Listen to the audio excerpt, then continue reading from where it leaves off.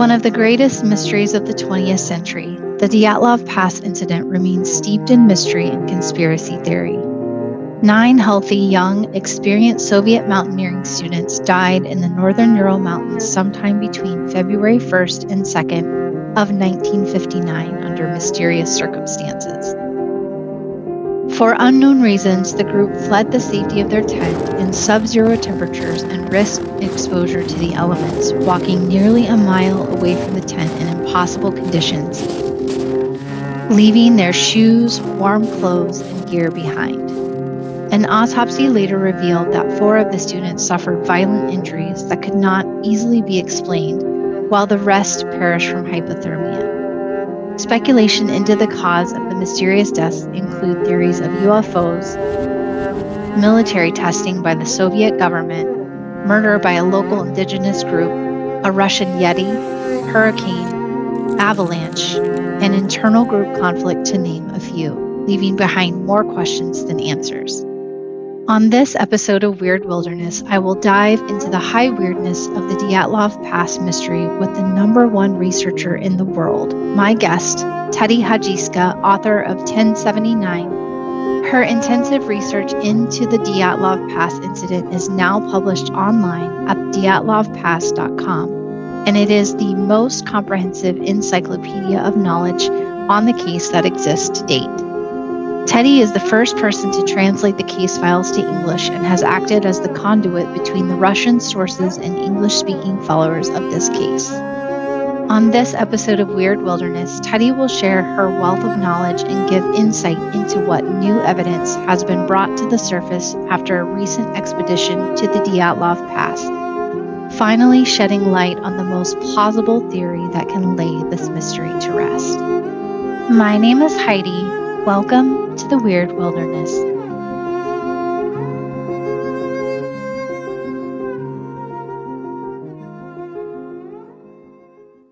Thank you, Teddy, so much for joining me. This is a new podcast, like I said, and I'm very, very excited to be able to speak with you about this case. It's certainly something that I have been interested in, as soon as I first heard about it.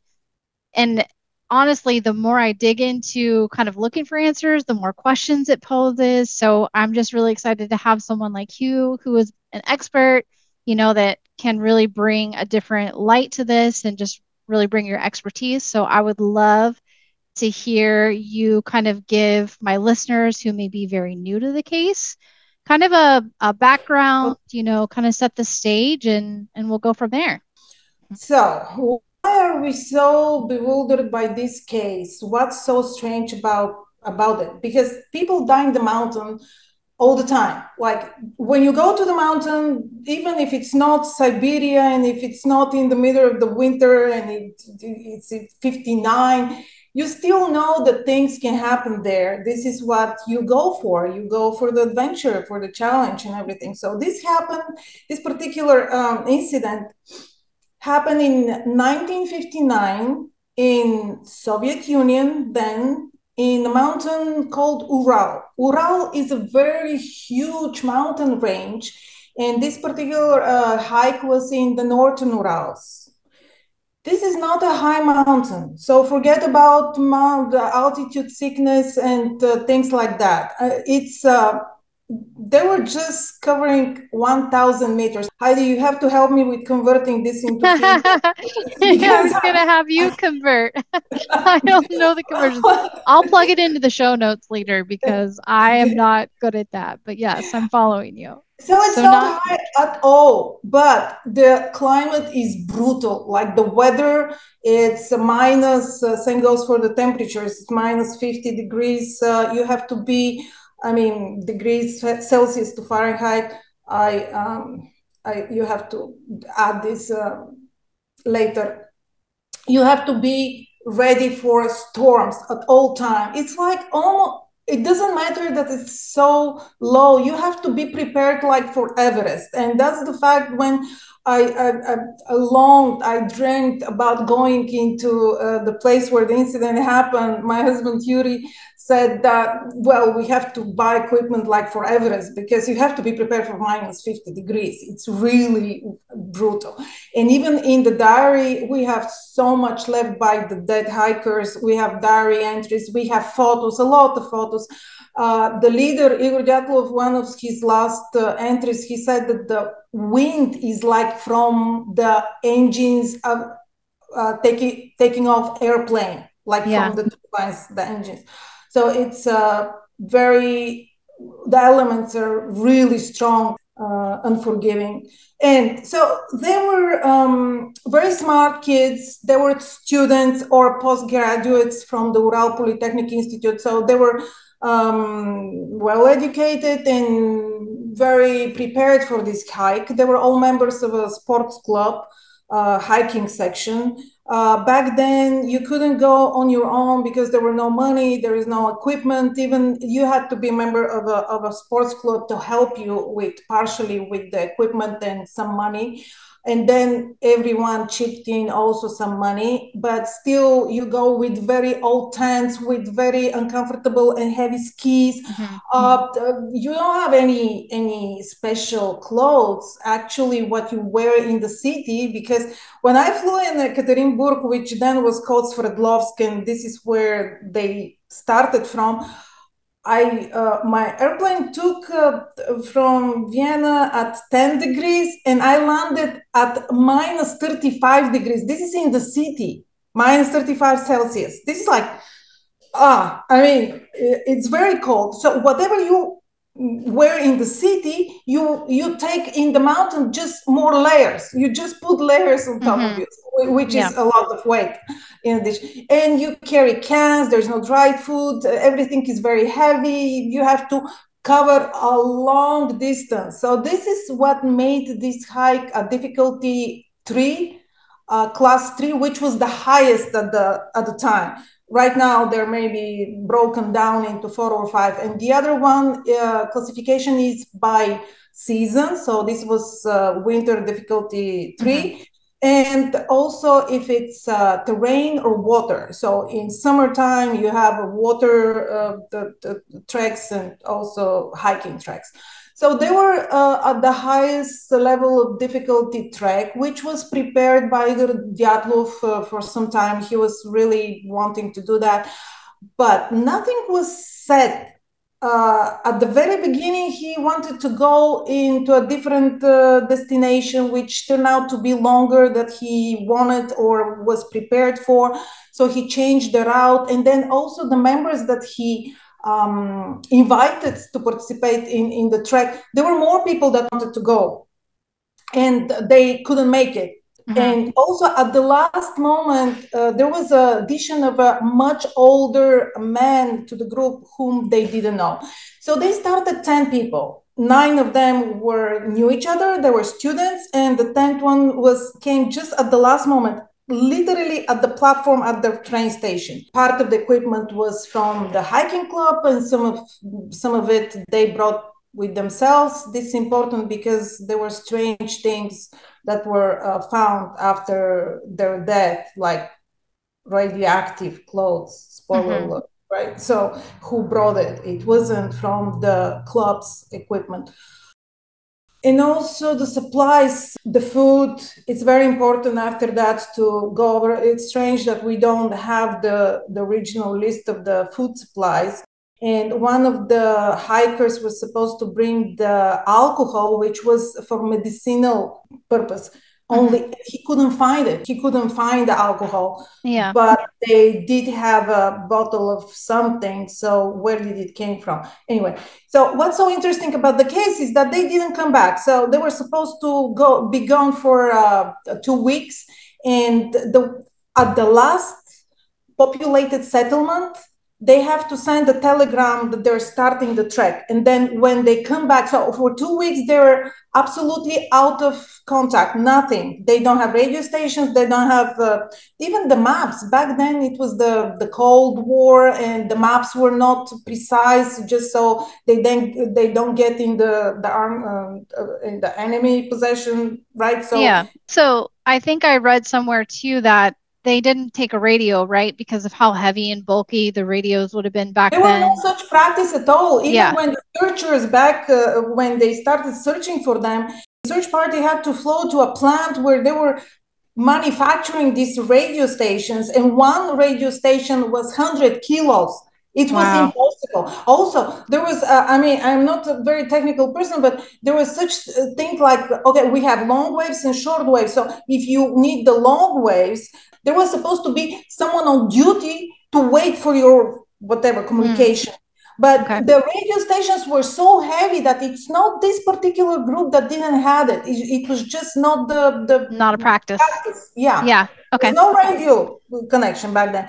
And in our incident that we're going to be talking about, only when they started searching for the missing bodies, then they had a radio station, which the first set didn't work. The second one, it had to be at precise time in the morning when someone is expecting their call. So their call, in the case files, you'll see radiograms. So this is like someone is actually receiving. It's not, it has to be at the precise time.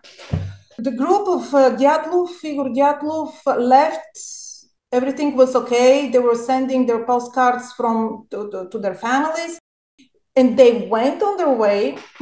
Maybe that is not interesting unless we know what happened with the group, how they died, because every group leaves, every group takes photos, writes something in the diary.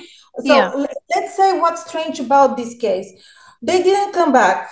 And at the beginning, no one paid really attention because the whole university was on vacation. So, okay, the weather is bad. Maybe it took them some more time. Also, there were cases when they had someone fell ill or something happened, so they had to spend extra days in snow bivouac. That wasn't unheard of if they don't show up exactly at the time when they were supposed to.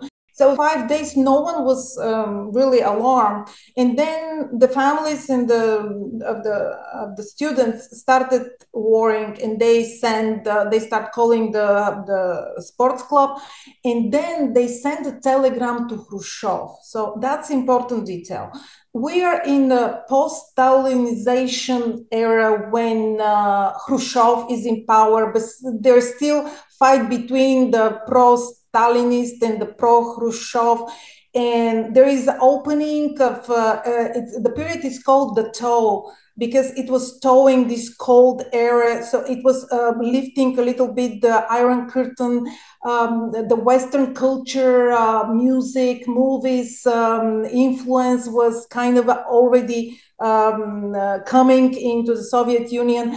And the young generation was so happy. They were so full of hope. So everything was very lively back then. And but Khrushchev had to straighten his power. So this hike happened exactly at the height of the 21st Congress of the party, when it was an extraordinary Congress, when he had to tighten his position.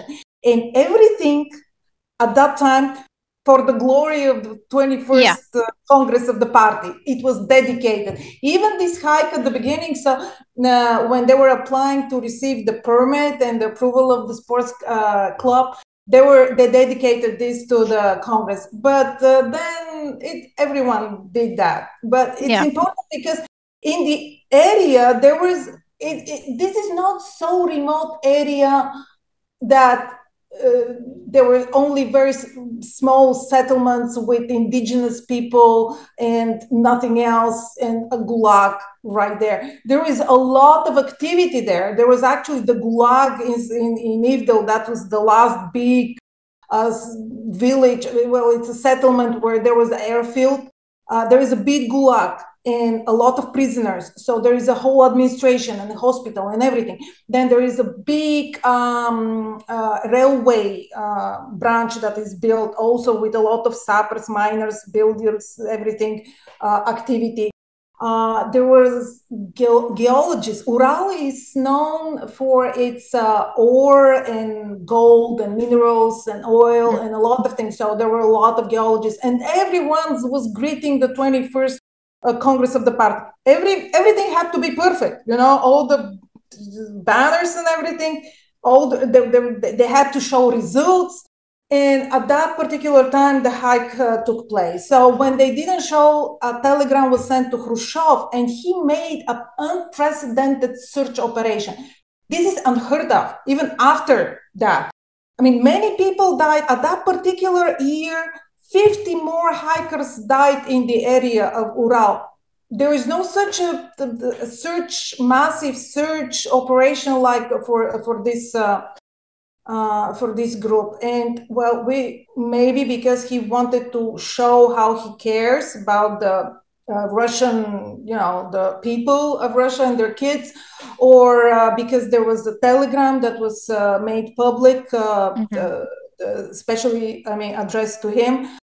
So they didn't show up. They start sending aircrafts from Sverdlovsk and students, and no one knew where to look for the group, because the 10th hiker turned back on the third day because he had some backache, which was chronic.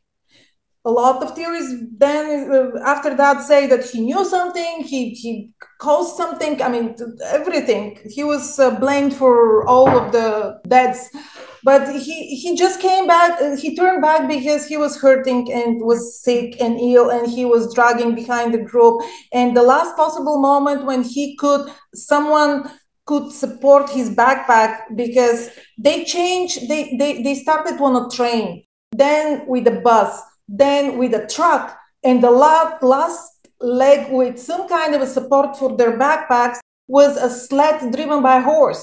So Uncle Slava with a horse-driven sled was carrying their backpacks to the last settlement, which was empty. No one lived there, but this is common for the time. Even now, when there was a massive work at a particular place, people were building these houses, which after the work is done, are abandoned. They're just empty. It's a whole settlement with empty wooden houses. And this is what was the last place where they were seen alive by Uncle Slava, who was the driver of the sled, and the 10th hiker who turned back. He turned back, he went to his village where he lived because he was in vacation. So he didn't know that his friends and comrades didn't come back on time. And the first time he heard that there is something wrong is when an aircraft came to his village to take him to recognize them in the morgue. So it was a big, big blow to him. At this point, when it was Yuri, right? Yuri Yudin that left the group. There were 9 people left. At this point, when he left, did it seem like everyone was amicable? Like all the diaries reflect that the group was in good spirits and all of that. Yeah, you can see the pictures. You can see read the diaries because they're all translated.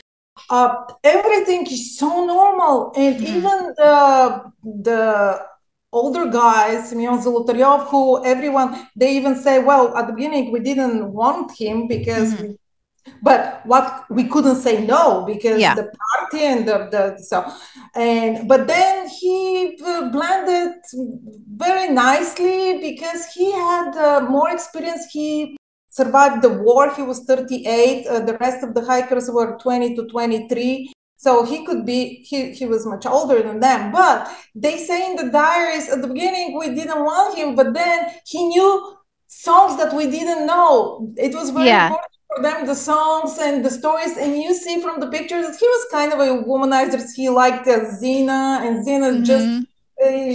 she broke up with one of them. So we have the triangle too.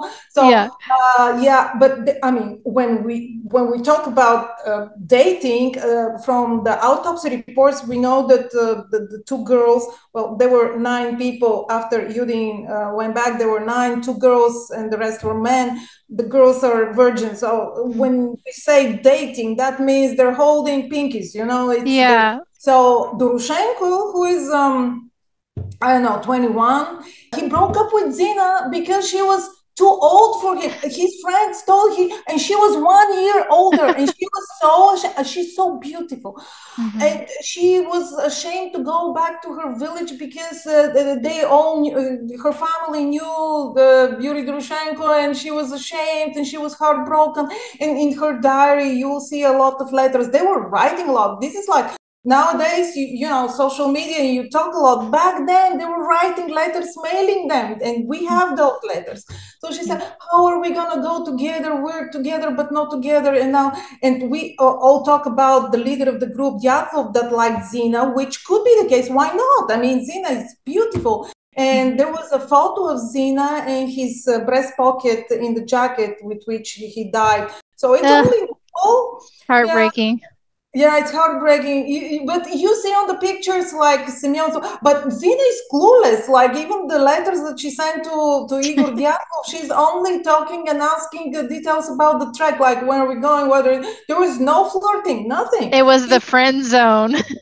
Yeah, it was the friend zone because she was still heartbroken. But you know, it's strange with it's the ego. It's if you break up with someone, oh, we want to be friends. But if you're the one left behind, you're like suffering. It's it's always hard for the party that's not initiating the breakup. But then one night they were around the fire, both of them, Yuri Grushenko and Zina, and they were talking, and she says in the diary, oh, he's such a playboy because he was already, she said, I've seen him holding hands with another girl. So everything was amicable. They were doing fine. I mean, the biggest problem that was said in the diary is that was too hot. The weather was so warm that the snow was sticking to their skis and they had to stop often to scrape it off. Now, this is the area is there are no cliffs, a lot of no altitude at all. Especially most of the days that they went on the frozen bed of the river. So they were on a flat surface, but with a lot of weight and very heavy skis. So they had to follow a river, right? And now the tent hiker, when he turned back, they took some of his supplies. So their backpacks became even heavier. And one of the girls was wounded in the leg the previous year by with a rifle. She was shot. Was she shot by a hiker or not a hiker, a hunter? I'm sorry. No, it's a hiker actually. Yeah. Oh, was it? Okay. Yeah, initially it says in a lot of sources hunting accident. That's why you think it's a hunter, but no. You will see it's interesting to look at pictures from other hikes that they participated in, right? To see what's normal, what's not. And in a lot of hikes, they carry rifles because they have to be able to defend their animals, their bears, and there are a lot of things. So they carry a rifle, but they're playing with this rifle. So they were careless. So she was shot by another hiker by accident. That was Liuda, right? Liuda, was that Liuda Dubinia?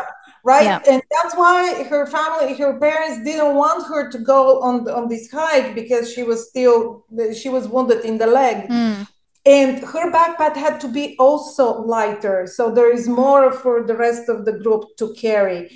Zina wrote in her diary, so the first day was the the hardest one because you have your backpack on your back. So initially when they had the support, they didn't carry all that, but then the first day was heavy, but they could move. They stopped often. You will see the photos of the breaks because this is when they could take the photos, right? You have to take your backpack in order to take the photo. They were following the riverbed, so no one can follow them because you see back for half a mile. There was no fog or anything. So all the theories about someone following them, they were so slow and stopping. They could have seen if someone is following them. Also in this area, in order to follow someone, you have to pass through the settlements where there are people, and every stranger will be noticed. Right. You Usually, stick out. You yeah, you stick out stick in that out. area. Yeah. Yeah, right. So what happened is that when they sent the helicopters to look for them, they didn't know where to look because their final goal was Otorten. And so they flew, some of them flew to Torten. But when you go in Northern Urals, all of the peaks, they don't stand out. It's like they're all the same. In summer, they're all green. In winter, they're all white, but they all look the same. So even, and with a little bit of fog, they even dropped them on the wrong peak. So even this was a little bit chaotic. Back then, to prove that you have climbed a peak, you leave a note. There is no, even if you make a photo of yourself, there is no metadata for GPS or anything. So you can't prove that you're on the peak. So, and also a lot of times it was brutal, the weather. So you don't take off your gloves to make a picture. So they leave a note that they prepare in advance, and they just leave it in the box or careen or whatever marks the peak.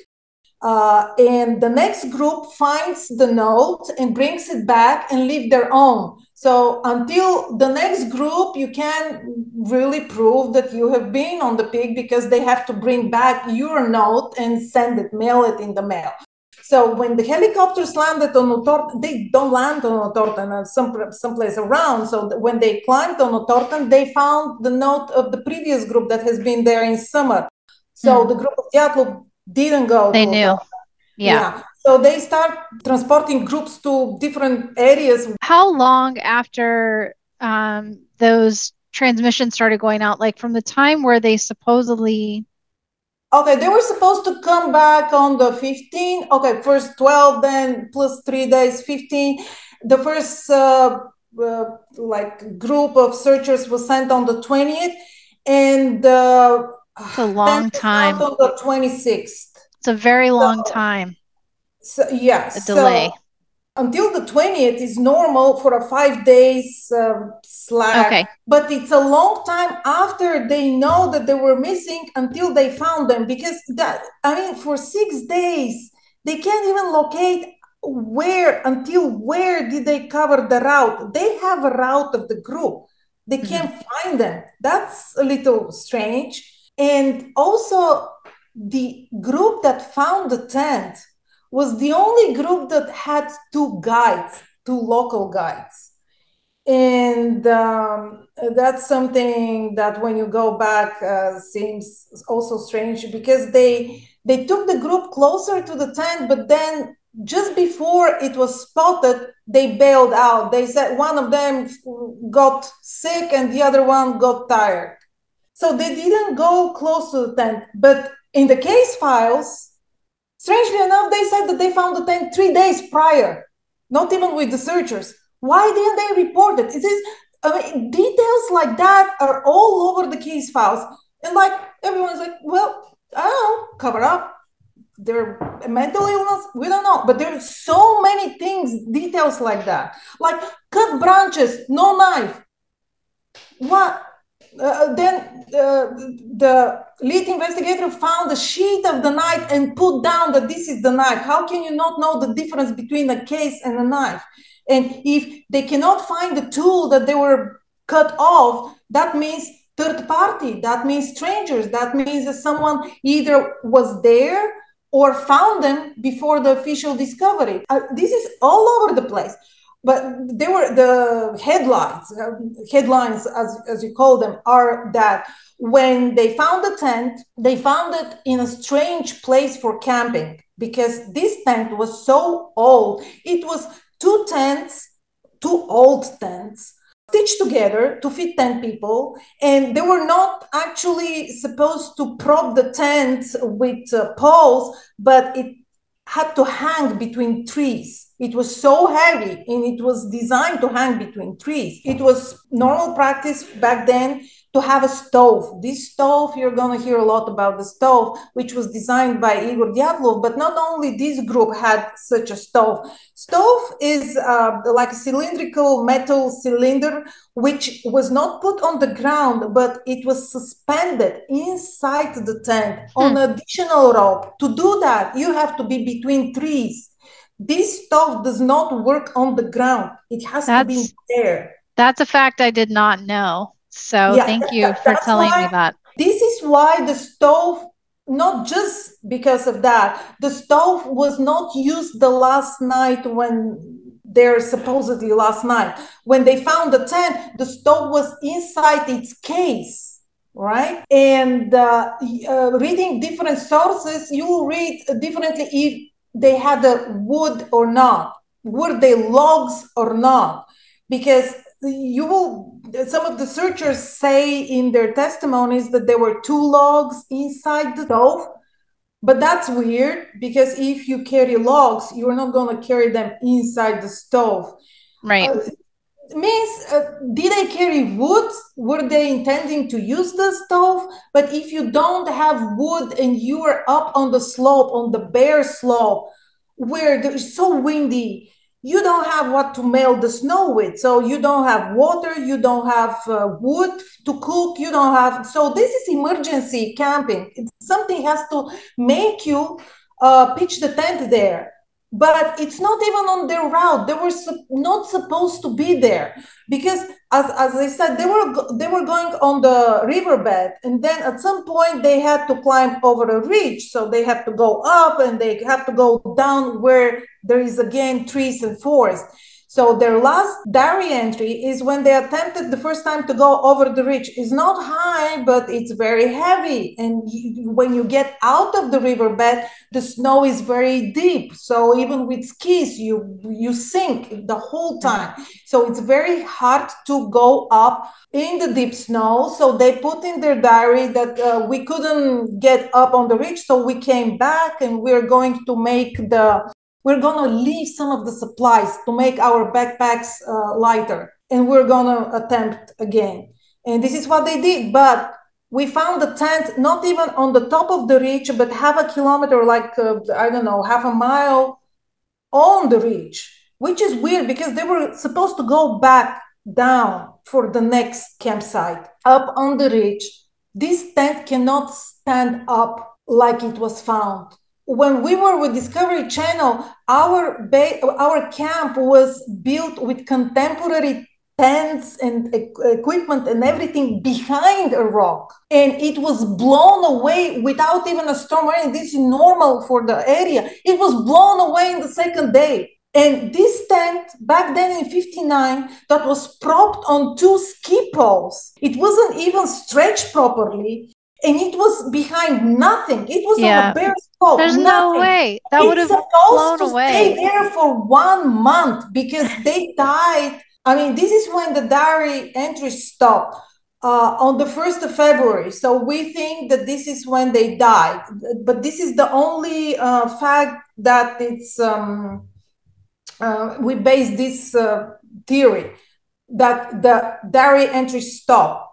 And basically, this is how far they have come because we know where the last campsite was. We have photos from the last campsite, and it's only like 2 hours or hour and a half from where the tent was found. So in the morning, after they left some of the supplies and they made the diary entries and everything, they had covered only a 1 hour, hour and a half, went on the top of the ridge, started along the ridge, which is not on their route, and decided to camp there. That's just no explanation. No explanation. Why was the tent there? And then let's start with the mysteries, because people attempt strange things, like even Josh Gates, he's thinking at the end, it's not in the episode, but he said, maybe it's a dare gone wrong, like, oh, can we camp here and can we go barefoot down or something like that? So it's like, oh no. Because in the mountain in -50, where it's a survival mode. Even in the last diary entry, the Jato said we're so drained from energy. It's heavy. You wouldn't want to take those risks, especially the fact that like for your odds of getting out of there, if something went wrong, like how are people going to find you? How you're going to get out of that situation? You would never put yourself in that kind of danger. So No, if you're mark that off. you know that this let's go down without shoes. It's not a dare you want. It's just you want to be warm and fed and sleep and continue the next morning with a 30-kilo backpack. It's brutal. So what they found in 59 is the tent cut from inside. Let's get to the weirdness of the case. Okay. The tent was cut from inside, but not just like that. It was there openings like doors, like it was totally destroyed as a shelter. So, and very, very fast, they found out that it's done from the inside.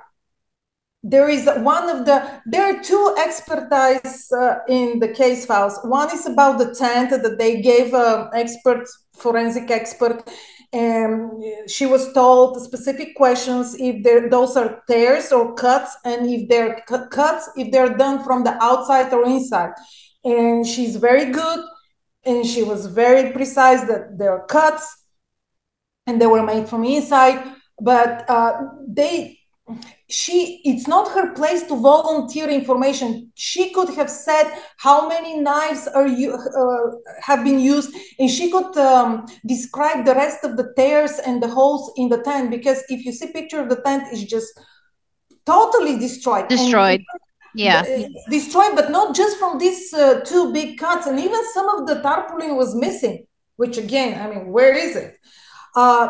Because of this suspended stove that was used the rest of the nights when they were camping in the forest, there was always sparks going from this stove. So there were burns for sure, because the search party was using the same stoves, and not the same, but stoves like that. And even theirs was on the ground, but these sparks were burning. So they said that when they look up, the tent is like planetarium, because you see holes everywhere. And also in the diaries, they were saying the whole time that they were arguing who has to stitch the next hole. The tent was tearing, but in the expertise from Pichurkina, there is nothing about the rest of the damages, because she was asked, especially the cuts, if they were done from the inside or outside. That was important for the lead investigator. So the tent was cut from inside. And then we see footprints. That's one of the weirdest things in the case file, because we see footprints which are preserved supposedly for 1 month.